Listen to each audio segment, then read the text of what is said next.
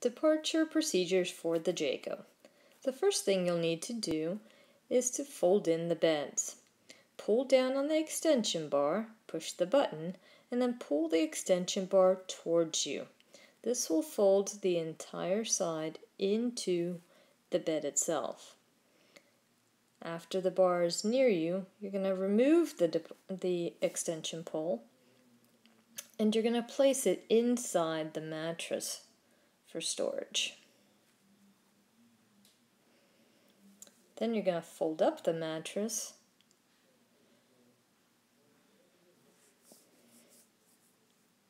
and secure it to the front of the bunk with the attachment straps. This will be the position that it will travel in.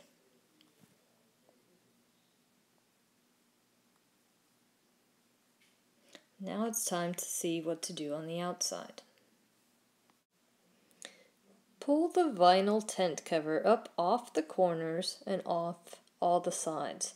Tuck them into the middle of the tent. As you lift the door, assure that everything falls into the middle. When you start to close it, check that none of the fabric is sticking out. If it is, open it back up and push in any material that's sticking out. You don't want any moisture getting into the camper itself. Finally, make sure to lock the doors. We normally only lock the passenger side door. As long as one side is locked, it will not come open while you're towing it. Now it's time to fold up the back bed. Again, you're going to pull the extension bar towards you, making all the material come towards you. The extension bar will then come off and be stored inside the mattress itself. The mattress will flip up. In this case, it will be tucked behind the wall instead of using straps. Once again, you now close it from the outside, making sure to tuck in all the material. Always check the top. That's where the material tends to get jammed up most commonly.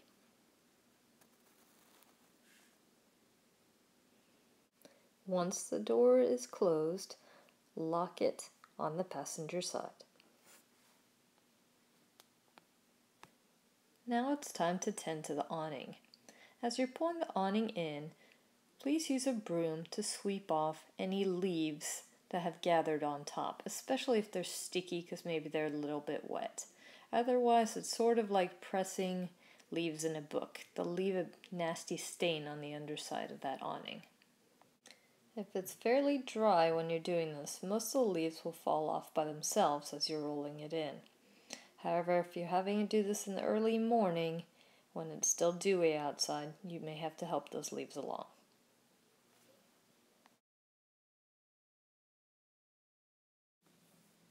Now let's turn off the propane. There are two propane tanks, so hence there are two valves. You're going to want to turn them both clockwise at the same time. Turning them simultaneously will decrease the pressure on the regulator. The only reason you'd want to leave your propane on is if you're traveling a long distance and you're concerned that your food may spoil in the fridge. Now we need to raise and clear the stabilizer legs at all four corners of the trailer. To make this faster, we have a drill with a special drill bit attachment. That'll speed it up. However, if there's a considerable amount of weight on them or you're just having trouble with them, there is also a manual crank available in the storage bin. Most of the times, the drill will work great and speed up this process. On the back, the attachments are off to the sides instead of straight back, but the procedure is exactly the same.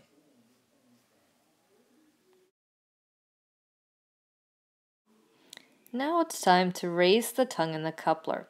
This will allow us to back up the vehicle, bringing the ball under the coupler. You will also need to slide the coupler lock backwards and position it so that the coupler can engage the ball.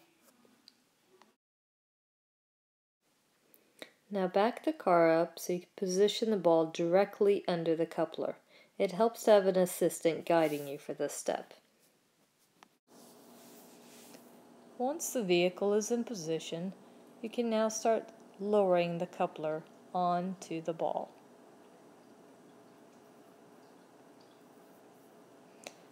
You'll also need to make sure that the coupler lock slides to the forward position so that you'll be able to safely pin it to lock it into place.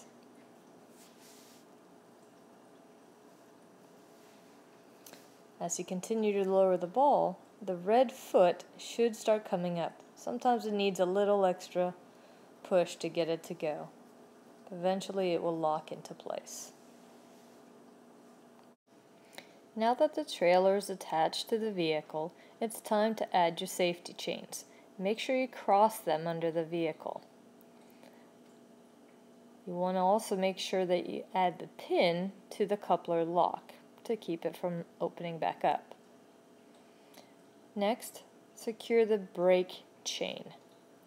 This is just a little cord that assures that your brakes on the trailer will engage should the vehicle and the trailer for some reason come apart. And then we want the lights plugged in.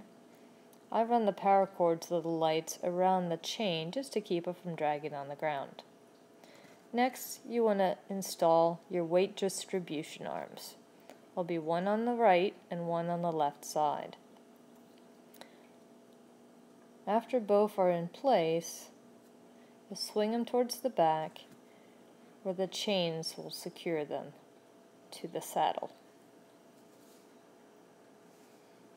Be careful not to lose the little pins that attach to the saddle, as they're really hard to find in the sand. The chains attach to the saddle just underneath the edge of the propane tank, so you'll need to lift the propane cover a little bit to attach them. I apologize that that's difficult to see here. On the other side, it's a little bit clearer. Also, the chain is not necessarily going to attach on the very first link, usually the third or fourth, depending on the size of your vehicle. Again, you're going to secure it with a pin just under the edge of that propane tank cover. The next step is to secure the sway bar. Again, there are pins that hold this into place, so be careful not to lose those. There's a little ball on the coupler where it attaches on one side, and then a little bit further back on the tongue. Secure the sway bar with pins. There are 2 holes that needs to slide in through on the front and the back.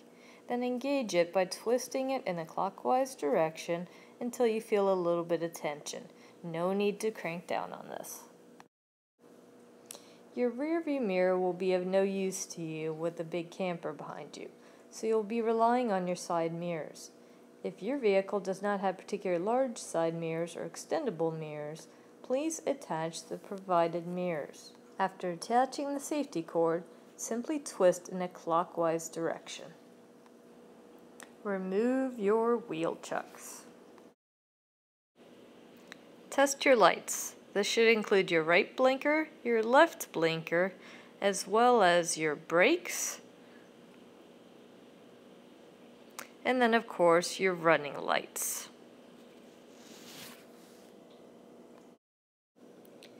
Retract the entry step. Also pick up and stow any leveling blocks. The final step is to make sure all doors and storage bins are properly closed and locked. Now is also a good time to take one last walk around the camper and make sure you haven't forgotten anything, like perhaps that power cord still sticking out. Don't forget to test your brakes as you pull out. Now have a safe journey.